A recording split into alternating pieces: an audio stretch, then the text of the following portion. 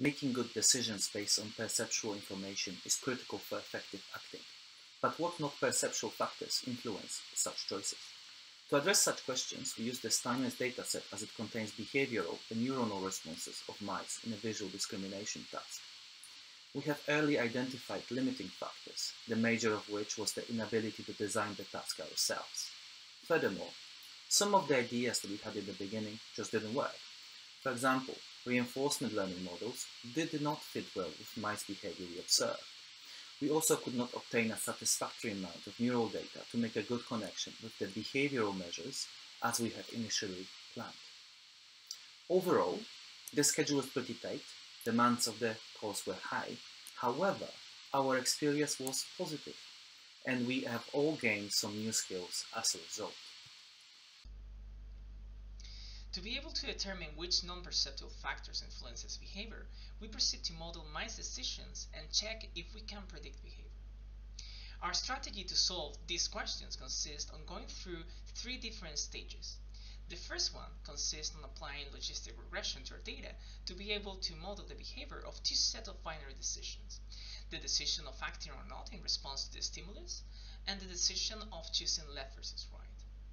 The second stage consists on fitting more complex models using optimization techniques such as gradient descent or differential evolution.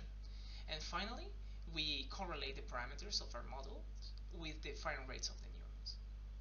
Throughout the entire project, we use the following set of variables from the Steinmetz dataset, which can be divided into the following groups: the perceptual variables, like the contrast intensity on the left and on the right of the screen, and other variables like previous reward, the previous choice, and the number of trial elapsed.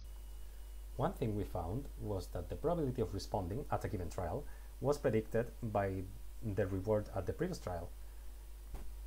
And we found this by comparing logistic regression models, and our best three models had the reward at the previous trial as a predictor.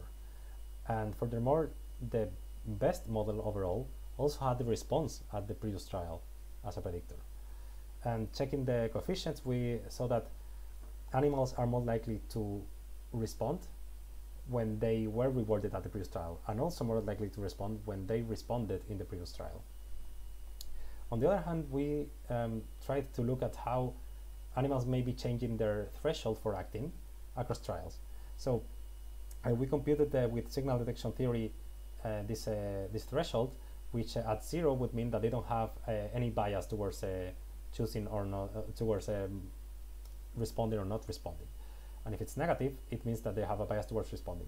And so on average, it starts negative and goes more positive over time, goes towards 0, as if the animals are losing their urge to act over time as they become satiated.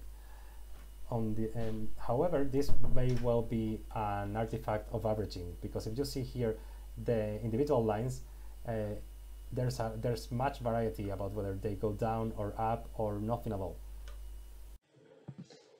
We tried to characterize how mouse behavior was influenced by non-perceptual factors. We attempted to explain the non-stationarity in the biases observed by fitting Q-learning and bias-sensor integration models. However, the mice were already experts at the task, so the Q-learning models were a bad fit. Indeed, we can see on the main plot that the BSI model performs better with lower BICs on all sessions. On the right, we can see that the parameters of the BSI model are strongly correlated with neural activity in specific brain areas. The top plot shows a strong correlation between midbrain activity over the course of an entire session and the time-varying bias towards acting, even if the correct response is to not act. On the lower plot, we see a milder correlation between hippocampus activity and the time-varying parameter which determines to what degree behavior is driven by perceptual information.